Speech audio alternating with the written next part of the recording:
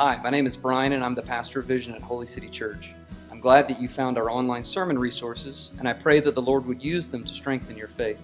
I would exhort you not to use our online sermon resources as a substitute for regular involvement in your own local church. That being said, I pray that our teaching resources would be helpful to you and conform you even more into the image of Christ.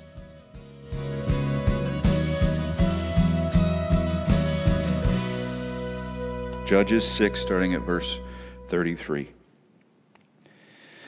Now all the Midianites and the Amalekites and the people of the east came together, and they crossed the Jordan and encamped in the valley of Jezreel. But the Spirit of the Lord clothed Gideon, and he sounded the trumpet. And the Abiezrites were called out to follow him. And he sent messengers throughout all Manasseh, and they too were called out to follow him. And he sent messengers to Asher, Zebulun, and Naphtali, and they went up to meet them. Then Gideon said to God, "If you will save Israel by my hand, as you have said, behold, I am laying a fleece of wool in the threshing floor. If there is dew on the fleece alone, and it is dry on all the ground, then I shall know that you will save Israel by my hand, just as you've said." And it was so. When he rose early the next morning and squeezed the fleece, he wrung out enough dew from the fleece to fill a bowl with water. Then Gideon said to God, "Let not your anger burn against me. Let me speak just once more. Please let me test just once more with the fleece. Please let it be dry on the fleece only, and on all the ground let there be dew." And God did so that night, and it was dry on the fleece only, and on all the ground there was dew. Then Jerubbaal, that is Gideon, and all the people who were with him rose early and encamped beside the spring of Harod. And the camp of Midian was north of them by the hill of Moreh in the valley. The Lord said to Gideon, "The people with you are too many for me to give the Midianites into your hand, lest Israel boast over me, saying, 'My own hand has saved me.' Now therefore proclaim in the ears of the people, saying, 'Whoever is fearful and trembling, let him return home and hurry away from Mount Gilead.'" Then 22,000 of the people returned, and 10,000 remained. And the Lord said to Gideon, "The people are still too many. Take them down to the water, and I will test them. I will test them for you there. And anyone of whom I say to you, 'This one shall go with you,' shall go with you. And any one of whom I say to you, 'This one shall not go with you,' shall not go with you." So he brought the people down to the water, and the Lord said to Gideon, "Everyone who laps the water with his tongue, as a dog laps, you shall set by himself. Likewise, everyone who kneels down to drink." And the number of those who lapped, putting their hands to their mouths, was 300 men. But all of the rest of the people knelt down to drink water. And the Lord said to Gideon, "With the 300 men who lapped, I will save you and give the Midianites into your hand. Let all the others go, every man to his own home." So the people took provisions in their hands and their trumpets. And they sent all the rest of Israel, every man to his tent, but retained the 300 men. And the camp of Midian was below him in the valley. That same night the Lord said to him, "Arise, go down against the camp, for I have given it into your hand. But if you are afraid to go down to the camp with Purah your servant, and you shall hear what they say, and afterward your hands shall be strengthened to go down against the camp." Then he went down with Purah his servant to the outposts of the armed men who were in the camp. And the Midianites and the Amalekites and all the people of the east along the valley like locusts in abundance, and their camels were without number, as the sand that is on the seashore in abundance. When Gideon came, behold, a man was telling a dream to his comrade. And he said, "Behold, I dreamed a dream, and behold, a cake of barley bread tumbled into the camp of Midian, and came to the tent, and struck it so that it fell, and turned it upside down so that the tent lay flat." And his comrade answered, "This is no other than the sword of Gideon, the son of Joash, a man of Israel. God has given into his hand Midian and all the camp." As soon as Gideon heard the telling of the dream and its interpretation, he worshipped. And he returned to the camp of Israel and said, "Arise, for the Lord has given the host of Midian into your hand." And he divided the 300 into 3 companies and put trumpets into the hands of all of them and empty jars with torches inside the jars. And he said to them, "Look at me and do likewise. When I come to the outskirts of the camp, do as I do. When I blow the trumpet, I and all who are with me, then blow the trumpets also on every side of all the camp and shout, 'For the Lord and for Gideon.'" So Gideon and the 100 men who were with him came to the outskirts of the camp at the beginning of the middle watch, when they had just set the watch. And they blew the trumpets and smashed the jars that were in their hands. Then the 3 companies blew the trumpets and broke the jars. They held in their left hands the torches, and in their right hands the trumpets to blow. And they cried out, "A sword for the Lord and for Gideon." Every man stood in his place around the camp, and all the army ran. They cried out and fled. And when they blew the 300 trumpets, the Lord set every man's sword against his comrade and against all the army. And the army fled as far as Beth Shittah toward Zerarah, as far as the border of Abel Moholah, but by Tabbath. And the men of Israel were called out from Naphtali and from Asher and from all Manasseh, and they pursued after Midian. Gideon sent messengers throughout all the hill country of Ephraim, saying, "Come down against the Midianites and capture the waters against them, as far as Beth Barah and also the Jordan." So all the men of Ephraim were called out, and they captured the waters as far as Beth Barah and also the Jordan. And they captured the 2 princes of Midian, Oreb and Zeeb. They killed Oreb at the rock of Oreb, and Zeeb they killed at the winepress of Zeeb. Then they pursued Midian, and they brought the heads of Oreb and Zeeb to Gideon across the Jordan. This is the word of the Lord. Still here? Sometimes I wonder if I put my head down and read, you all might leave, and I'll look up and I'll be here by myself. The main point I want to draw out of this passage for you this morning, the main point that I think the writer of Judges is getting across, I think he does it marvelously, I think he does it clearly, and it's my hope and prayer that I'll be able to do the same for you. The main point is this: God's grace greets Gideon at every gate. God's grace greets Gideon at every gate. People often confuse grace and mercy. Familiar with this? If I were to ask you what's the difference between grace and mercy, you might stumble and have a little difficulty. Let me try to help you a little bit. Mercy is God's kind posture toward us that doesn't punish us when we deserve it. This is mercy. Grace, on the other hand, is God's kind action to work in us what we cannot do on our own. Do you understand? Mercy is God's kindness saying, "I'm going to leave you alone." And us being thankful for that, right? Ooh, thank you for that mercy. Grace is God moving toward us to help us in such a way that we are helped and we increase in joy and we increase in thankfulness because God was gracious toward us. As we walk through this passage, I want you to see the gates. I want you to see the walls or the barriers that keep Gideon from going forward, and every one of them opened by God's kind help, His grace, not His mercy, but His grace, helping, supporting, strengthening Gideon. God's grace to Gideon overcomes every weakness and inability that Gideon encounters. Okay, first let's look at this section beginning in verse 33 of chapter 6. And we see there that grace gathers an army. Grace gathers an army. In verses 33 through 35, we see the great and terrible army that was defeated, that has defeated Israel for every year for the last 7 years. This great and terrible army has crossed into Israel's territory by crossing over the Jordan, and they're poised to pillage their way through the land one more time. If you missed that last week when we talked about it, we talked about how Israel was hiding. Israel was everywhere. They just waited for these people to come in and wreck stuff.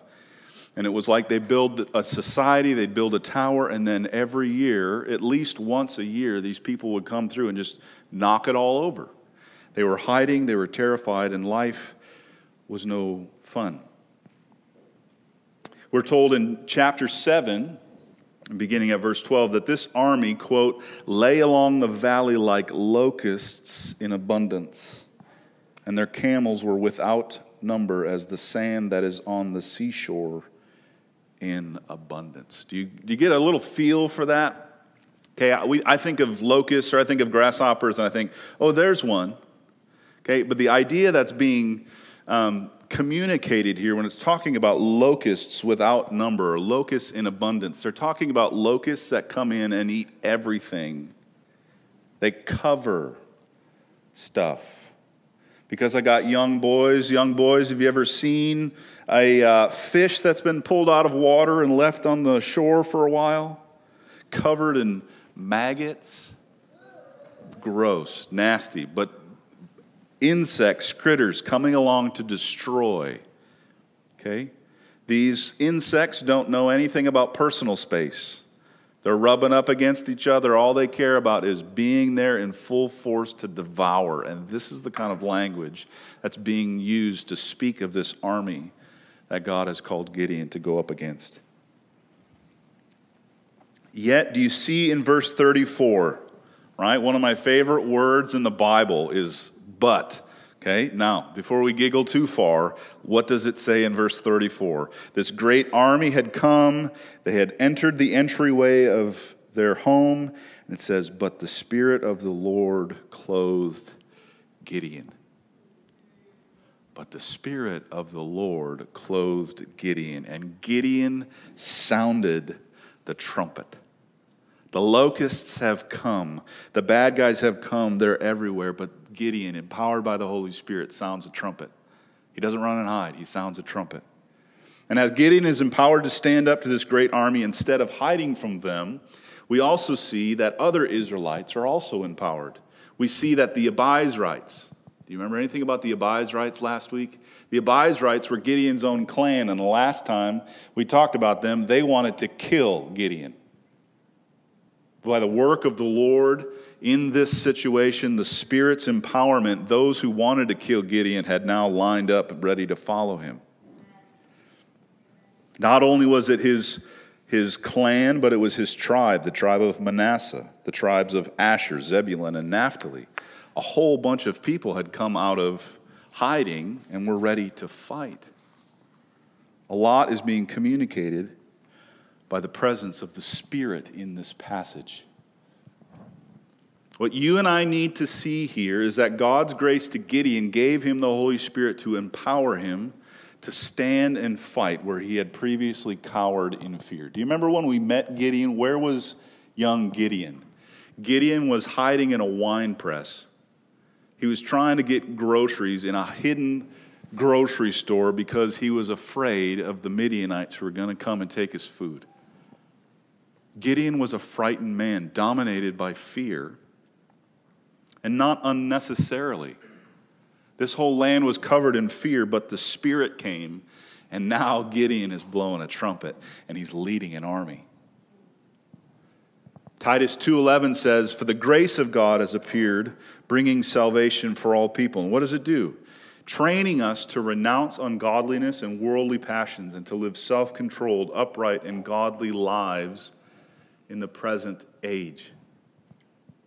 It's very common for people to misunderstand grace. God's grace does not come to us and say, "Oh, that's okay. Don't worry about it." Many people think of God as a gracious God, like some sort of librarian that has a never-ending grace period on your book that just doesn't seem to make it home. But this is not grace. The grace of God has appeared, bringing salvation, teaching us, retraining us to renounce ungodliness. The grace of God is a power to fight.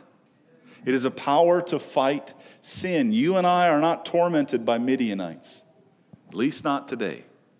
But we're tormented by many other things, aren't we? We have many other enemies everywhere we turn, but the grace of God, as it empowers Gideon to fight, it empowers you and I as Christians to fight sin.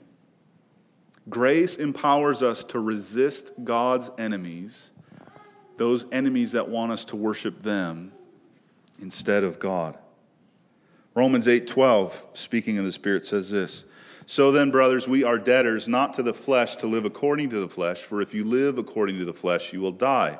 But if by the Spirit you put to death the deeds of the body, you will live. For all who are led by the Spirit of God are sons of God." We see here that every Christian is given the Spirit, such like Gideon. And by the Spirit, we live lives of putting sin to death. What I need you all to understand, and what I want more and more and more Americans to understand, is that a Christian is not someone who simply says they're a Christian. You can mark whatever box you want on some sort of census or some sort of survey. You can type Christian into your Facebook profile or any other profile. You can tell your family you're a Christian. What matters is whether God says you're a Christian. And what the scriptures say is that every Christian has the Spirit. Gideon is unique. He's been empowered by the Spirit. And just like Gideon, every single true Christian has been given the Spirit. And this Spirit causes us to be fighters. Not fighters with pastors or fighters with family members, but fighters with sin. We need to see that those who claim to be Christians but show no signs of self-control or of putting to death the deeds of the sinful flesh are claiming to have a spirit and claiming to have a grace that is simply a figment of their imagination. If that spirit, if that grace is not working repentance and warring against that sin, that person is not saved and needs to turn to Jesus for salvation. Now, I don't want to just say that as true. I don't just want to say that boldly as hard truth. But I want to say that as a man who's grieved. Because I know a lot of people who say they're a Christian. And they're sleeping this morning because they're hungover. Well, they're at the beach this morning because worship isn't important to them. Well, they're living lives as hypocrites. But friend, whether you're in this room or you're hearing my voice or you get this message through one of you, if your life is not marked by the power of the Spirit and the grace of God fighting against sin, you're not a Christian. I don't say that to shame you, but I say that to wake you up, and I pray that you would become a Christian. Scriptures tell of God separating sheep from goats at the judgment, and that there will be many who will stand before Jesus, and Jesus will say, "Depart from me, I never knew you." And I don't think it's just the AC that gives me goosebumps when I think about people who are going to be so flabbergasted because they spent their lives telling people that they're Christians, and then when they stand before Jesus, he's going to say, "I never knew you. You didn't have my Spirit. I didn't give you my grace. You didn't fight sin. You just told people you were a Christian." If that's you this morning, come see me. I love you, and I don't want you to stand before Jesus and be surprised. I don't want you to be deceived by the evil one, thinking you're a Christian when you're not. What you and I need to be reminded of and encouraged as genuine Christians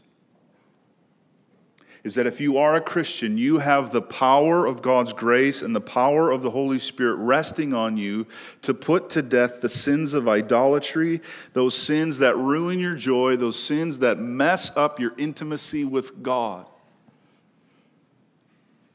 I'm concerned about people who call themselves Christians and don't have the Spirit. I'm also for Christians who have the Spirit and aren't thrilled by it. Christians who have the Spirit of God resting on them, and they don't have hope. They think they're just going to be stuck in sin forever. They think they're confined to depressed lives for the rest of their life. If you have the Spirit of God in you, you will have victory. You have power. You have God's grace. You have God's help to obey. You have God's grace to enjoy Him in this life. Do you hear me? If you have the Spirit of God, there is a dramatic change in who you were to who you are. There is a dramatic change in what you could have expected of yourself then and what you can expect of yourself now. Friend, if you have the grace of God, you have power. If you have the Spirit of God, you have hope. The Holy Spirit and the grace of God empowered Gideon to stand against his enemies. And it helps every Christian live a life of war against the forces of evil. But that's not all. Let's look at verse 36 and that section moving through verse 40. Second thing we see about God's grace is that God's grace is greater than doubt. In verses 36 through 40, Gideon tests God's power and God's command by laying out a fleece of wool on 2 different nights, whereby God is to show His power and presence by causing the fleece to be supernaturally separate from its surroundings. In giving this test to God, Gideon says, "Then I shall know that you will save Israel by my hand, as you've said." This test reveals that Gideon knows what God has promised. He says, "As you've said." This test reveals he knows what God has said, but he is still afraid, and he's still weak in faith. He's aware of the promises God has made, but his ability to grasp them and live by faith in them is very weak, and so he tests God. Though Gideon has been clothed with the Spirit, it does not mean he ceases to be the weak and frightened Gideon he's always been. Same is true for you. Because you've been given the Spirit, you have a hope, you have a power. Because God's grace rests on you, you have help. But that doesn't mean you magically cease being who you've always been. It doesn't mean a person who struggles with fear becomes a Christian, never struggles with fear. The grace of God and the Spirit of God give us a power and a posture that rightly identifies us as new creations. Yet we are not the perfect and glorified creations God will make us in the new heavens and the new earth. Like Gideon, we are clothed with the Spirit, yet our faith is mixed with doubt and our fighting sin is mixed with fear. Is anybody else encouraged that Gideon got the Spirit and still wasn't all that impressive? I'm not much for talking myself up into the mirror, but you can know what I'm talking about in this sort of situation, where you can encourage yourself in the gospel and say, "Drew, you have the Spirit, you have the grace of God, you have power. Why do you keep stumbling like this?" Yet at the same time, there's this encouragement, I'm not who I'm going to be. I'm still who I was, but by the grace of God, I'm not who I was. I'm being made new. And just like Gideon, we can be clothed with the Spirit and still struggle. The second thing I want you to see in verses 36 through 40 is not only that Gideon still struggles, but what is God's response? We see in this section that God patiently and tenderly meets Gideon in his weakness. In verse 39, Gideon says, "Let not your anger burn against me." And we see here that Gideon's fleeces are not some sort of smart way of getting God to show us what to do. I remember being in one church council meeting, and people were trying to figure out whether or not we should take on debt to do this building, and there were just hard decisions, and the group was kind of split on what to do. And one woman said, "Well, let's put out a fleece." Or something like that. And I remember being struck by that and thinking, okay, that's a very biblical response, isn't it? But is that the way we should interpret Gideon's fleeces? Gideon's fleeces are proof of his weak faith. But they're also proof that God meets him where he is and gives him the grace he needed in that moment to keep trusting and keep moving forward with his weak legs of faith. I wouldn't encourage you to put out fleeces and make God jump through hoops to get you to do what he's called you to do. But you do need to understand that your weak faith is no match for God, and God is tender, and God is patient, and he will come to you and give you the grace to keep moving forward in your weak faith. Every Christian wants to have faith that says to God, I know what you've promised, and I believe it wholeheartedly and without the slightest reservation. Anybody else want to be that way? I read it. All I need to do is believe it, and I believe it wholeheartedly, God. But that just isn't the truth, is it? Like Gideon, we don't have faith like that. We have weak and shaky faith. We have the kind of faith that forgets the promises of God. Some of us can recite the promises of God word for word from memory, yet our ability to act and rest in these promises is far from impressive. Can you relate to Gideon? In Gideon's fleeces, we see God's grace that is greater than Gideon's weak faith. And in Gideon's fleeces, we see, what did I say? In Gideon's fleeces,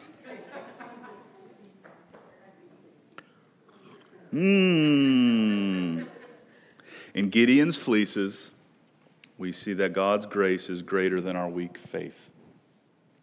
Let's look now at this grace that is glorified in weakness. Specifically, looking at chapter 7 and the first 8 verses. In the first 8 verses of chapter 7, Gideon and his armies, these armies of Israel, are gathered together at 32,000 strong. And in verse 2, God says to Gideon, what does he say? The people with you are too many. I hope you're awake enough to be at least a little bit stunned by these words. God says your army is too big. This is like me coming home and my wife saying, honey, we got way too much money in the bank. Or you are way too good looking.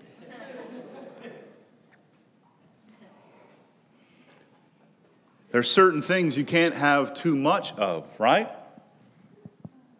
But God comes to Gideon and says, you've got a big old army. It's too big. You need to let some of these guys go. Now again, let me just stop and pause for a minute. The life of being a disciple of Jesus Christ is going to give you moment after moment after moment after moment where you respond to the voice of the Lord and you're going to say, what did you just say? Why is my life going this way? That's the way God does stuff. Be familiar with it. It's clear over and over and over and over. Our God is the kind of God who says your army's too big. You have too much money in your bank account. You're too good looking. Right? This is the kind of God that we have. 22,000 soldiers withdraw because of fear. That leaves 10,000 remaining, and it's still too many for God. And so a drinking exam, a test to be taken up at the water fountains begins. This section, I've read it, and I've read it, and I've read it, and I've read it. It's still hard for me to visualize exactly who's drinking how and what. I just get so turned around. I can't figure out exactly what's going on with this drinking exam. But the commentators are split on this. Some commentators will see something in the way that these 300 drink to say that these are the exceptional, these are the best guys. But I think what's wise and best is to see this section in light of verse 2, where God says, your people are too many. Why? because I don't want your armies to boast and say that you got this. So I don't think it's wise or best to see these 300 as somehow the most vigilant or the best soldiers, right? It seems wisest to me to side with those commentators who say things like this. The water drinking episode was simply Yahweh's mechanism for further reducing Gideon's army. God is raising up a meek and weakened army that would be enabled to glorify God instead of taking credit to themselves. I think you could see this as simple as send these people out to pick flowers, right? If they come back with a yellow one, put them in one section. If they come back with a white one, put them in another section. The guys who came back with white flowers was the smallest group, and the Lord says, that's my group. Okay, I don't know that there's anything, I don't see anything specific in this drinking thing. I just think that this is a way that God separates, and he brings about to himself a small little army. Now, those of you who are good with math, that is not me, but 300 is a small number compared to 32,000, correct? A fraction, a single-digit percentage. I think I read one commentator who said the army has been reduced by 99%.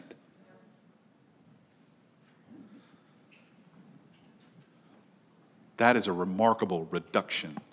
Huge.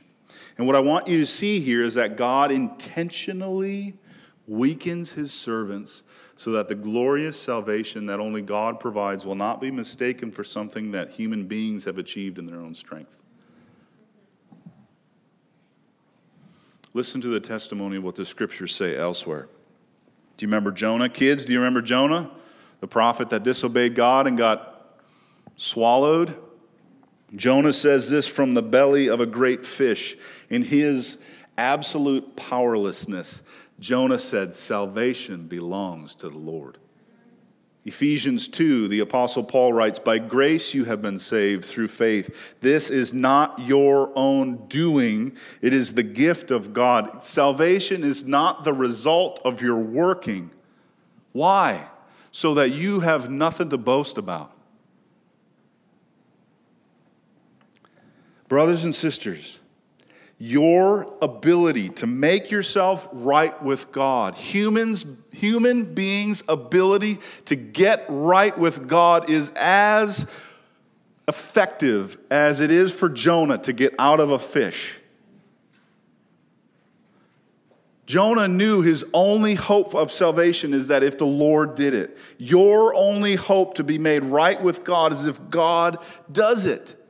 Every one of us is absolutely powerless to be made right with God apart from God doing it in his own strength and not yours.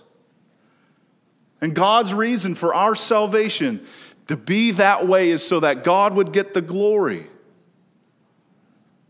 God's glory is sure and eternal. God's glory was true and unshaken before he created anything. And for us to understand anything about what's true and eternal and good is to understand that God's glory is the best, most unshakable, the best thing there is. And so for us to try to save ourselves or to believe that we can be saved by doing good things is to muddy the waters and to hide the reality that God's glory is eternal and that salvation can only come from God.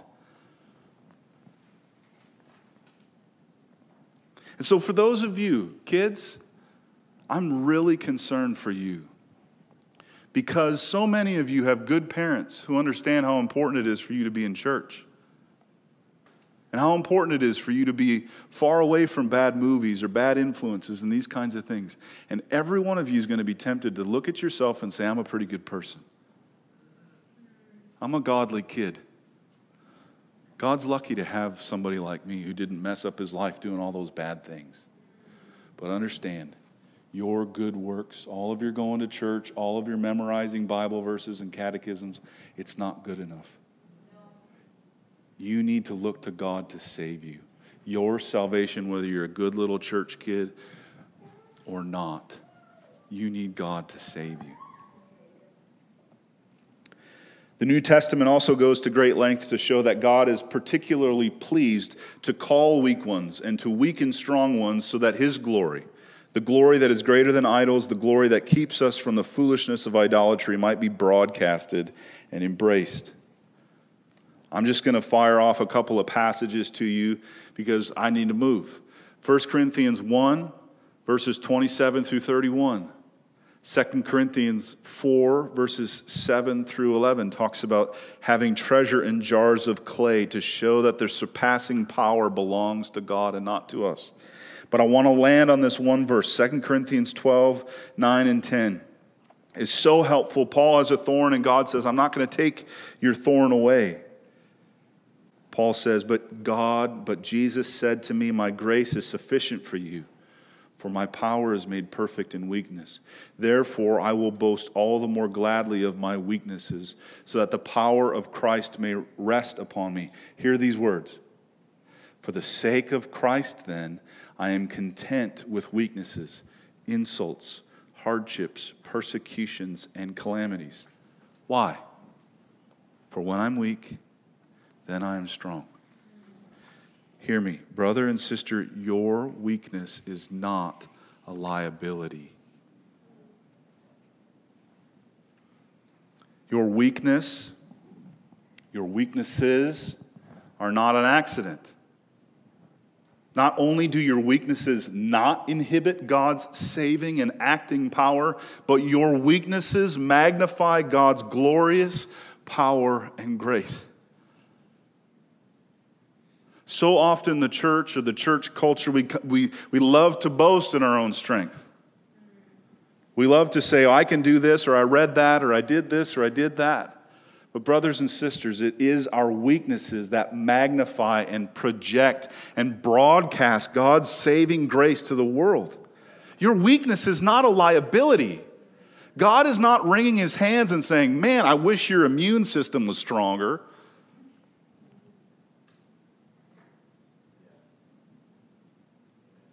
God doesn't look at you and say, when are you going to stop stuttering?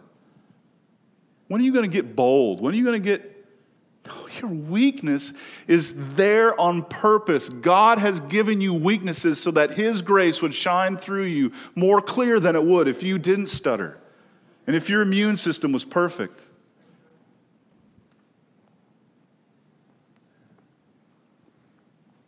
Let me just say, this needs to get in your head so that you can love yourself the way God intended and for you to understand in your relationship with God is supposed to be. But this also needs to get in your head so you can do life in this church right. Because everybody else in here is weak and they're going to let you down. And if you have expectations of people not being weak, your expectations are higher than God's.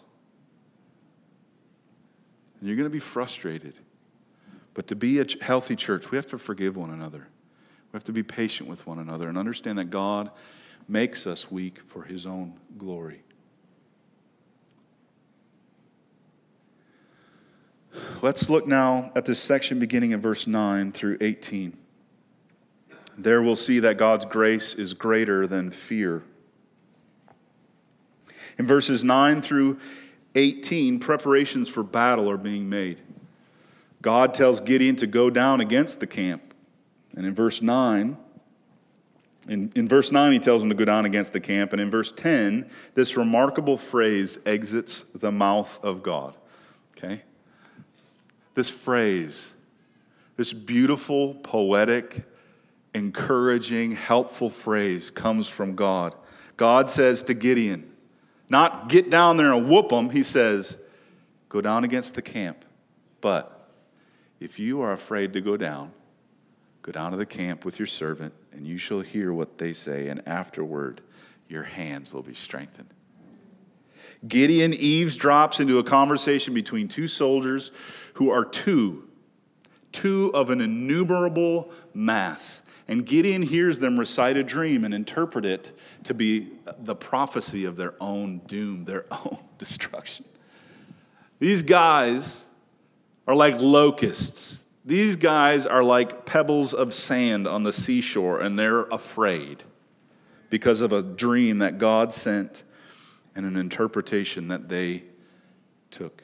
Gideon is rightly encouraged by this gracious help from God, and he fears, and his fears are further chased away so that Gideon's weak faith could obey God's command and bring about God's glorious salvation.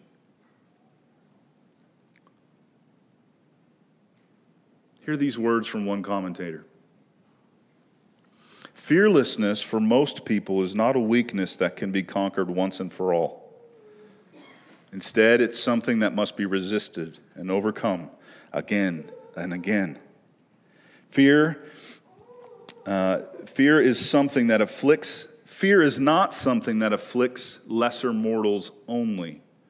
The permission given to Gideon to take Purah, his assistant, with him is reminiscent of the permission Moses was given to take Aaron in Exodus 4.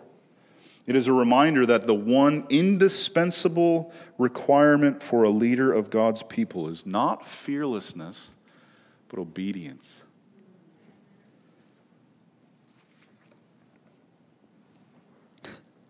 As I'm reading this passage, it's about getting Gideon to war. But the way this passage moves is like me learning to drive stick this year.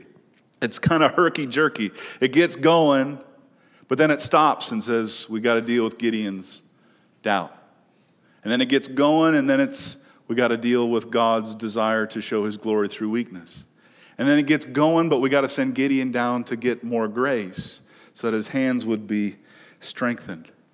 Do you see all these starts and stops as God giving grace, as Gideon bumps into these gates, these stops, these speed bumps, and God gives grace to help him keep going? Hear me. God is not impatient. Did you hear me? God is not like you. God is not impatient. He's not easily frustrated by your weaknesses and your fears. So many of you will complain like I do, man, parenting's hard. Why? Because I'm impatient with the weaknesses and the fears and the distraction of these kids. God's not that way. The scriptures tell us that God is slow to anger. Slow to anger. And his steadfast love is abounding.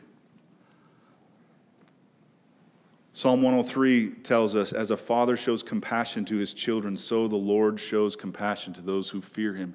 For he knows our frame. He remembers that we are dust. I was thinking back over the course of my life. I do this from time to time.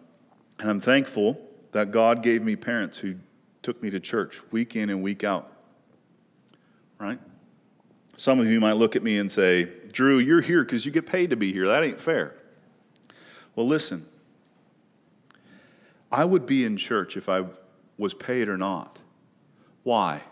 Because like Gideon, I need to be reminded over and over and over and over. I need to hear the word preached.